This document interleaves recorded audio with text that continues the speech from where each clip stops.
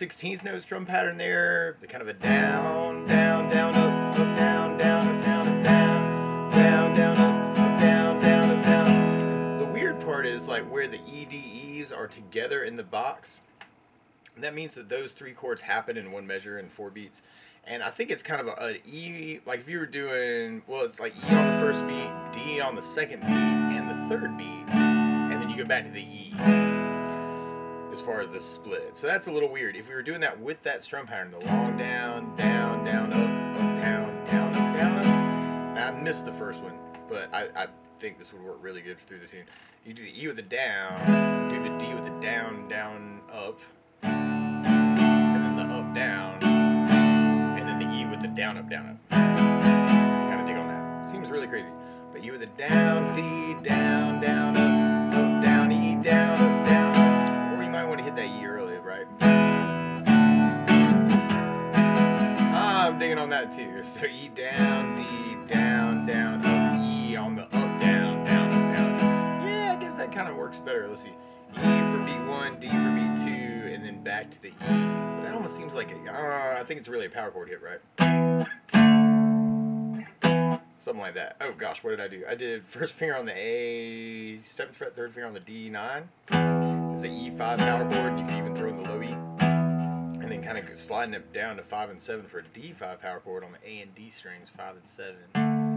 And then going back to the E. I think that's sort of the lick that's in the recording, right? The E, D, E, some kind of E, D, E thing there. But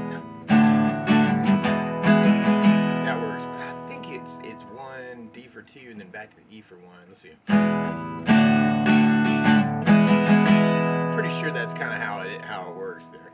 So if you're doing just downs, you could just do 8 downs on each of these chords. 1, 2, 3, 4, 5, 6, 7, 8. So when you get to that part, you might want to do E for 2, D for 4, E for 2.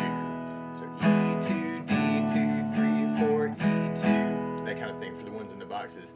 And then all the B's, you could do B7. If you didn't want to have to worry about bar chords, that would be kind of cool. You could do it as I did it as a B bar, 2nd fret, first finger over the whole 2nd fret, 3rd finger over the D, G, and B strings. It's kind of a double bar for the B major. You could even make it a power chord thing, like doing the A string 2nd fret and then 3rd finger on the D 4th fret as a B5 power chord. And if you're digging on the power chord thing, that could be really cool through the whole tune. You could do the A5 as open A and 2nd fret on the D for the A chords, because we only got those 3 chords. You got E's, D's, B's, and A's. So that could be kind of cool on that, right?